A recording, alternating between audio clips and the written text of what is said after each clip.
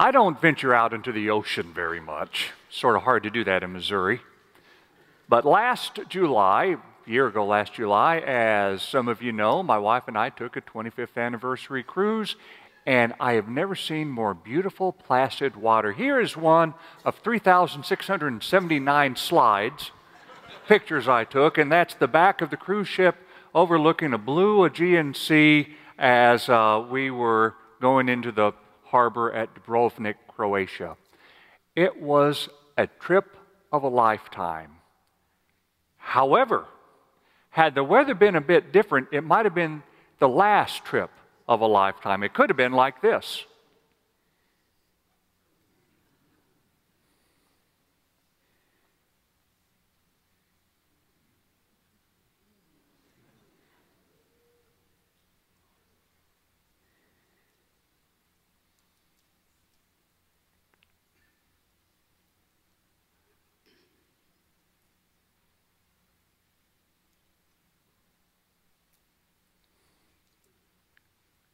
Other than that, it was a nice trip. Now, it's not an accident. It's not an accident at all that being on the sea, especially at night in the middle of a storm, has been an image for us that reflects the storms of life that we, each one of us, no matter how young or old we are, will encounter. It's one thing to be in a storm in the Midwest. You see a tornado coming, at least you're on solid ground. You can run away, you can hide, you can do whatever, you can get away. When you're in the middle of the sea, tossing and turning, there is no stable land. You are vulnerable. And no matter whether or not you've been on a sea voyage before, we all have felt that. As a matter of fact, if you're old enough, 15 years ago, this very day, we felt it. It was such a traumatic experience that is one of the few dates, or maybe it's the only date in U.S. history or world history, where you don't have to put a year after it. All you have to say is 9/11, and that's enough. Because that's when every one of us felt like we were on that cruise ship being tossed and turned, totally vulnerable. That is when actually the world didn't change. No, the world didn't change. Our perception of the world changed. Because for most people in the world anyway, we knew, or they knew, that the world is a scary place, and that innocent people die, and that at times evil seems to triumph. And no matter what your plans are, they can be torpedoed down to the bottom of the sea. They can come crashing down. 9/11 is a symbol of our communal experience of that type of stormy sea.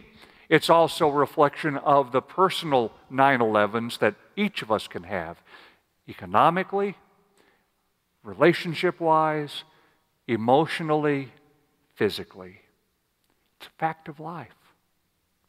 It is a fact of life that we are tossed and turned. And so, even though the stormy sea is a frightful thing that we can experience metaphorically, it can also be an instructional thing for us. I invite you to listen to what the disciples encountered one time in a stormy sea of their own. Later that day, when the evening came, Jesus said to them, "Let's cross over to the other side of the lake." They left the crowd and took him in the boat just as he was. Other boats followed along. Gale-force winds arose and waves crashed against the boat so that the boat was swamped. But Jesus was in the rear of the boat, sleeping on a pillow. They woke him up and said, "Teacher, don't you care that we're drowning?"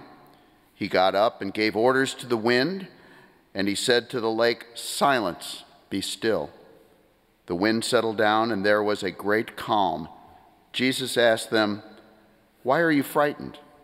Don't you have faith yet?" Overcome with awe, they said to each other, "Who then is this? Even the wind and the sea obey him."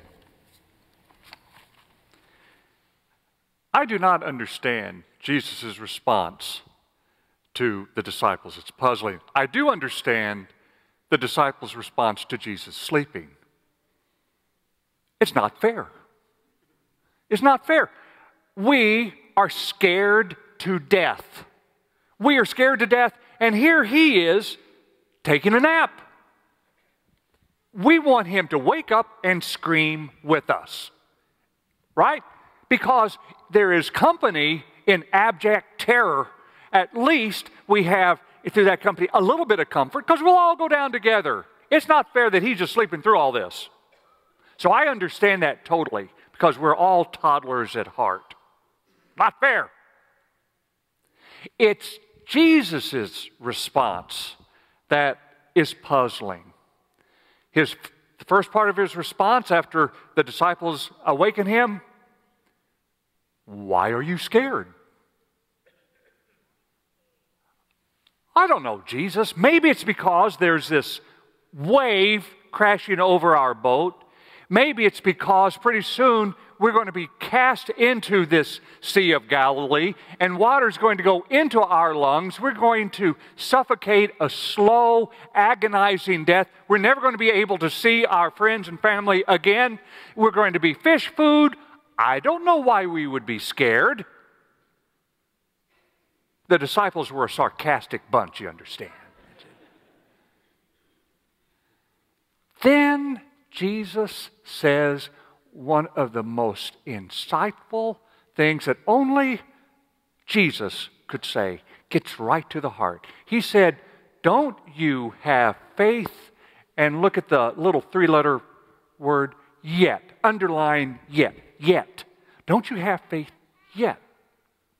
You see, in the Synoptic Gospels, especially Matthew, Mark, and Luke, especially in Mark, faith in Jesus wasn't so much about thinking right things about him.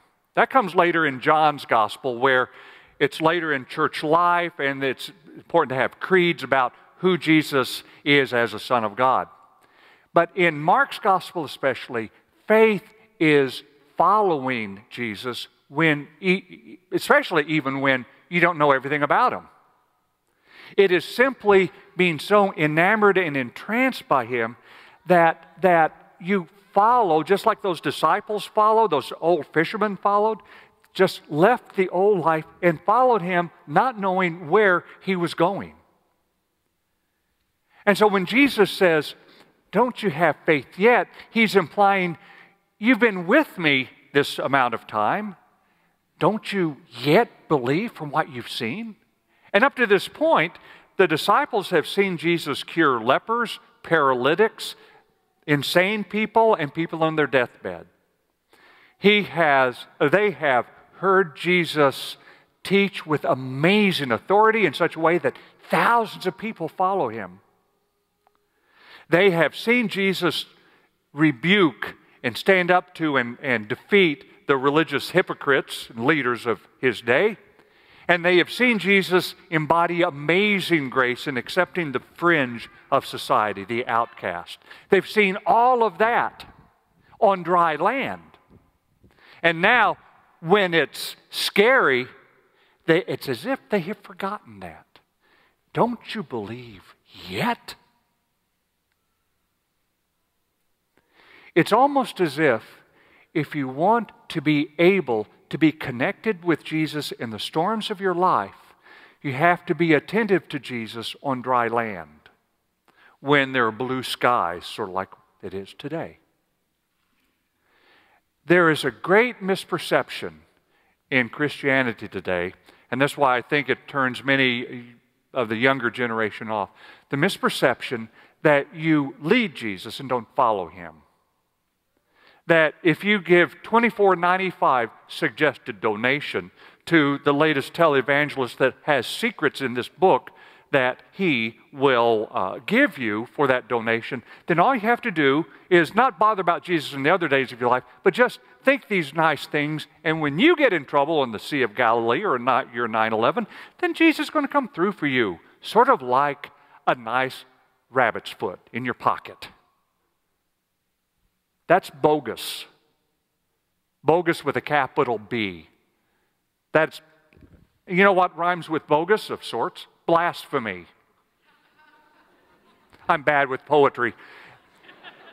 B, bogus and blasphemy. To think that you can treat God so objectively, get what you want. You're not following. You have other things. You have your own priorities. You just do the stuff that will get Jesus to come to you when you want Jesus to fetch something like safety. And Mark says, no. Don't you believe yet? My friends, we have, this is, I think, the third week or so in the Deeper Discipleship series where we've talked about leaving the safety of the shoreline and following Jesus into the deep waters of adventure. We've talked about the importance of being able to do something concrete that will get you closer to Him, that will help you understand Him, that will enable you to, as Paul would say, have this mind in you which was in Christ Jesus, to have a heart that beats with compassion, to do something concrete. It's wonderful that you're in church now, but if you have not taken any responsibility for being part of a small group within this church, such as a Bible study, such as a mission project, do it. Do it. Because that is the equivalent of being with the disciples around a campfire when they would listen to Jesus. And by being able to be with Jesus in the safe times, you will understand that and feel His presence in the times when you find yourself in the storms. Because then, when Jesus is awakened by you, and He says, don't you have faith yet? Then you're going to remember back. And you're going to look at those times, and suddenly it occurs to you that if you've been following Him, not trying to lead Him, but following Him, then you understand and you can note where He's been active in your life every step of the way, where He has delivered you from other storms you didn't even know it was Him. Those times when you had that coincidence, that phone call, that gift, whatever it was, that person, He has always been there. And it is imperative to be able to be there for Him. And how you make the commitment not to use Him, but to follow Him and claim Him as your Lord every day. Do something concrete within this faith community. We, as a church, don't need you to do it. You, as a disciple of Christ, need to do it. To be able, with other brothers and sisters, to see the amazingness of this man Jesus as He leads you on in the adventure of your life. I am very glad that Brother Kevin picked the hymn that we sang just before the sermon and as a response to the beautiful choir anthem. That hymn was written by Horatio Spafford. It was written a few weeks after the death of his children in a shipwreck in the North Atlantic on a dark, stormy night. As he went through that agony, he also reflected back.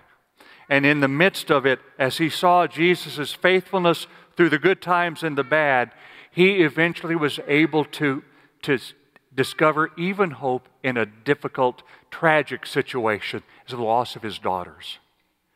And in that process, he was able to see that Jesus was asleep in that boat during the storm, but it wasn't because Jesus didn't care.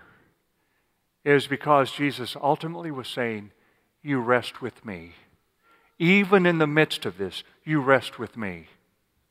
Because if you are with me, you have nothing to fear, and it will be well with your soul.